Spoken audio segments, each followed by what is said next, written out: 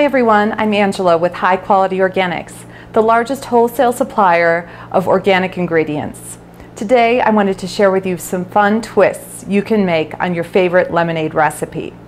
Now I'm going to show you how to make your own homemade lemonade, but of course feel free to buy your favorite organic lemonade at your grocery store. You can easily infuse that ready-made lemonade with some of these great organic herbs, and you'll have a beverage that's equally delicious.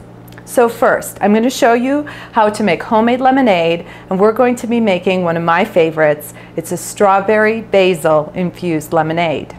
Now to begin, you're going to need to juice probably 8 to 12 lemons to make 1 cup of lemon juice.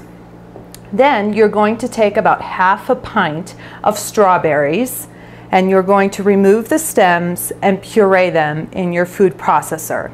If you want to, you can strain them and remove the seeds, but I didn't want to bother with it, so I'm putting the seeds in. You want about 1 cup of fruit puree. For the lemonade, you're going to need your 1 cup of freshly squeezed lemon, a large amount of ice, 3 cups of water, and then to add the sweetness to your lemonade, you're going to make a simple syrup, and that's where you're going to infuse the herb.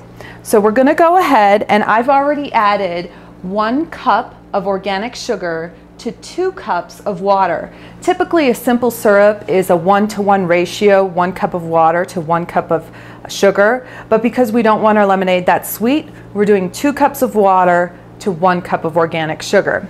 You're going to go ahead and combine that on the stovetop, and you're going to bring it to a simmer, making sure that the sugar is fully dissolved. Then you're going to add a large bunch of basil. Now I took basil from my herb garden, but you're going to need about the equivalent to what you usually get in a fresh package in the produce section. So you can grab 1 package of fresh basil in your produce section at the grocery store, or I would say it's probably about 15 leaves from your basil plant that you're going to want to infuse into your simple syrup. You simply tear the basil and let it simmer. I have it on a very low simmer. Now I've been letting this simmer for about 20 minutes. Ideally, let it steep for anywhere from 10 to 30 minutes. As you make this recipe, you'll start to learn how strong you want your simple syrup. Some people love a strong basil flavor and some people don't care and really prefer a subtle basil flavor.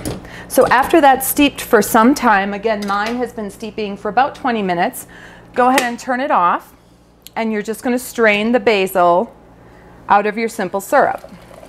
Now my simple syrup has a brownish color to it. That's because I'm using organic cane sugar. So the sugar is already naturally a little brown. So be careful, this is going to be hot. I'm just going to set it aside for a couple of minutes.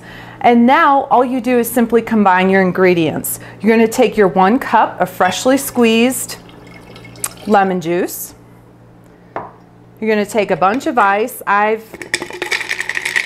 My ice has been sitting here for a little bit, so I'm going to shake it up. And you're going to carefully add it to your pitcher.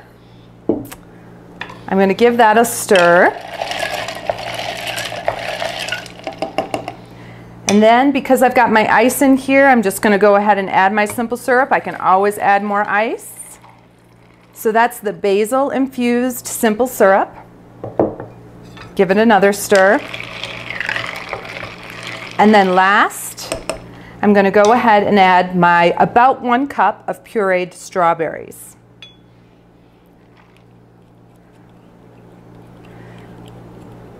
And again, we're going to give that a simple stir, and you're ready to serve. Of course, you could pop it in the refrigerator and keep it overnight. It's a beautiful red color, and you could serve perhaps with a garnish of basil. So that's how you make an infused lemonade with a homemade lemonade recipe.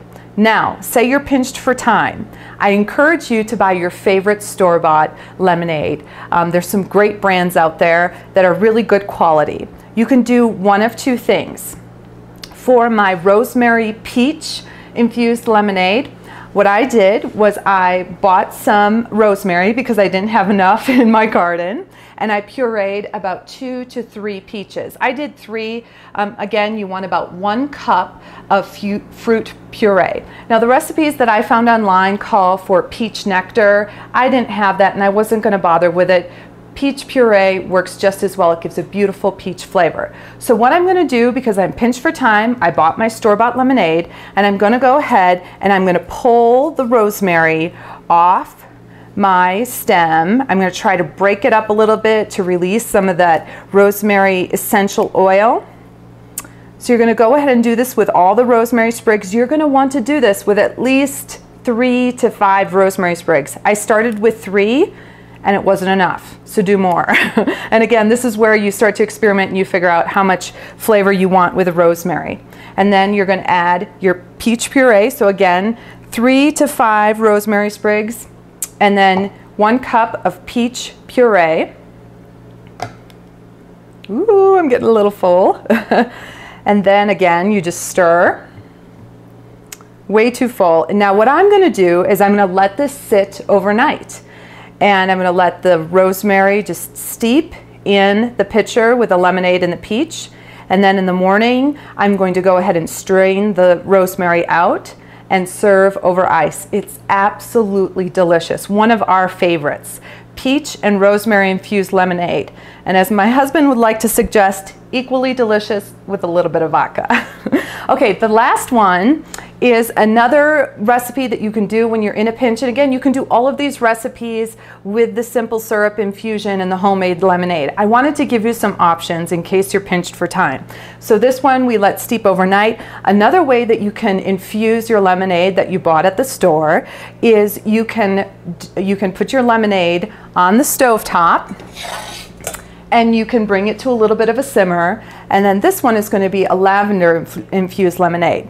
Now, I tried this the other night, and I just put 1 sprig of lavender from my garden, and it was ever so subtle. At first, I just tasted lemon when I was drinking the lemonade, and then at the very end, I tasted just a hint of lavender.